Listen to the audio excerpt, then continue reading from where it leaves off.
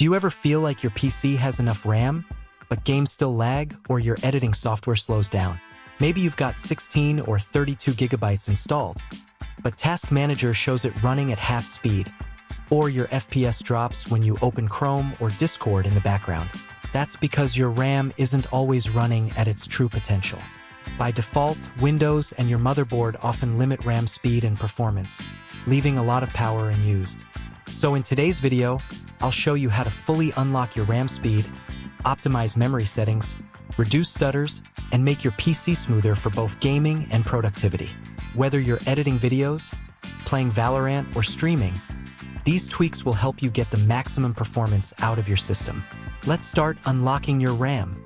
So the first thing that you need to do is head to the link in the description below and open up this website, which is the official website for the ISLC download. Here you should see a big download ISLC button. Just click on that and then just select a place for your download to be saved and click on save. Once your download is complete, locate the file. It should look something like this. It should contain these files, and then you need to look for the ISLC exe and then just double click. So once ISLC opens up, the first thing that you need to do is check both of these options right here. What this does is opens up ISLC once you boot up your PC and starts working in the background, so you don't need to manually open it every time you turn on your PC. Next, what you need to do is go to this box which says free memory is lower than, and for the first one we're not going to modify that, but in this box what you need to do is enter half the amount of your RAM. So how do you actually find out what's the exact megabytes of RAM that you have installed? What you need to do is go to your Start button, right-click that, and then just click on Task Manager. Inside of Task Manager, go to Performance, click on Memory, and then you should see these three dots right here which says See More. Click on this and then open up Resource Monitor. Once you're inside of the Resource Monitor, what you need to do is go to the Memory tab, and down here in the Physical Memory tab, if you click on that, you should see the amount of installed memory that you actually have. So what you need to do is ignore the total memory and take the number from the installed memory.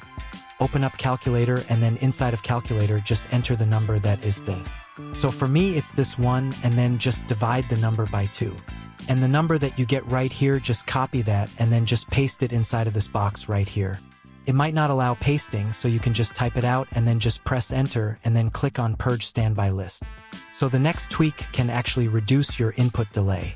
So here what you need to do is inside of the wanted time resolution box, you need to change the number from 1.0 to 0.5. Once you do that, click on Enable Custom Time Resolution and then click on Start. For the ISLC polling rate, you need to set that to 1000.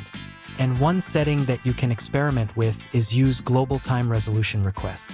This only works on Windows 11, and you also have to restart your PC once you enable this, or else you can just come back and disable this anytime you want. So if you look up here, our current time resolution is 0.5, which is the lowest delay possible. As you can see right here, the maximum time resolution is 0.5 and the minimum is 15. So right now we are on the lowest input delay that we can possibly get through this, and that is how you set up ISLC. So if this video helped you out, make sure to drop a like and subscribe to my channel for more tutorials like this one. That is all, and I'll see you guys in the next one. Peace.